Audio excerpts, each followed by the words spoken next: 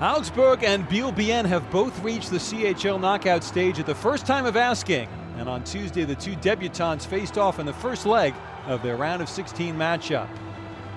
Augsburg languishing second from bottom in the German DEL, Biel second in the Swiss NLA table.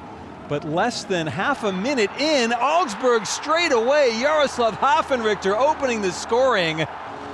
His second goal in this CHL season, beating Elian Paupa. Picture perfect start for the Panthers. They lead 1-0. Chance at the other end, swipe wide by Tony Rayala, looking for his fourth in this year's CHL, but Olivier Waugh making the key stop. And Waugh out of his net, but no matter, goal does not go in. The initial penetration by Mike Kunzle, but crashing the net, unable to convert, was Janis Moser. And then at the other end, Paupa, a sprawling save on the shorthanded chance for Adam Payerl.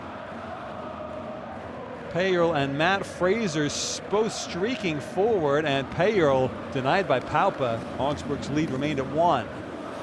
Second period, Sahir Gill, one chance, and then the pass to Fraser, who tickles the twine for his 8th in the CHL this year.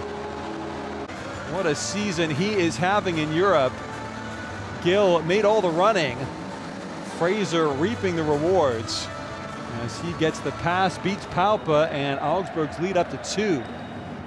Trying to make it 3 on the 5-on-3. One-time shot, Paupa making the save, rebound. Eventually somehow finds its way underneath the prone Swiss goalie. Payerl trying to create another assist there, but still 2-0 after 2 until David Ullstrom finding the back of the net past Waugh.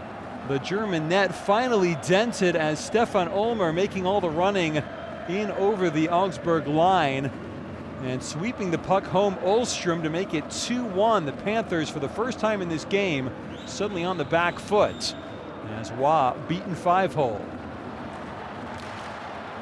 And as the clock ticked down toward the 6-minute mark remaining in the third period, the blast from Tony Rayala.